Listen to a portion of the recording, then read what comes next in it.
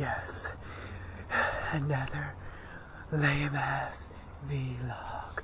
I've been somewhat busy and, well, I wasn't in the mood to do another vlog. That's the reason why there hasn't been a vlog for quite a while. Because I'm kind of experiencing V-block, my term for writer's block, but mine's V-block, of not being able to come up with anything creative for my videos. And I mean, I'm very limited to what I can do with with my vlogs, because I'm extremely limited. I'm lucky to even record this on a very, very poor camera on my MP3 player.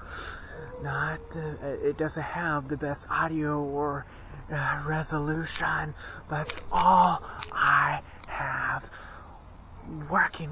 all I have to make videos with. So I have to do with what I got.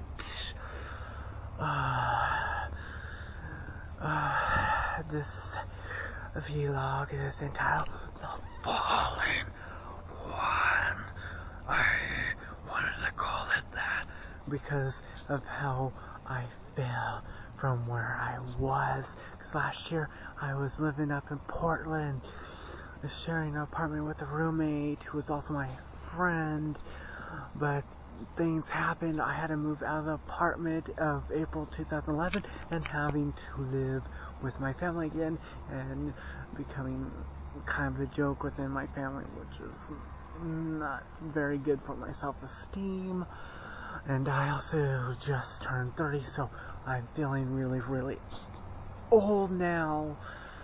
I thought I would have a lot more accomplished by the time I turned 30, and although my 30th birthday didn't turn out too bad, got to do what I wanted to do except for seeing a movie, but I can always do that another time. I don't always have to do that every single birthday, but I do like to go see a movie on my birthdays normally. But it was better than I thought it would be.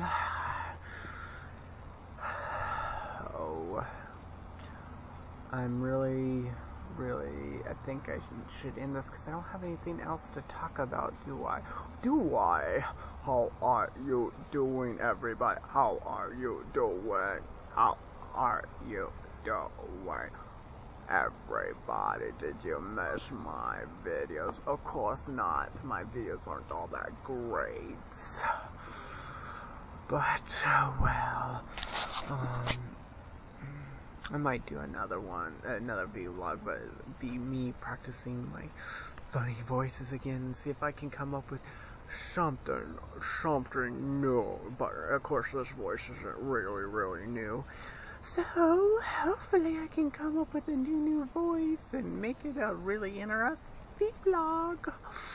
I think that's it. Before I bore you to death. I'll probably bore you to death anyway.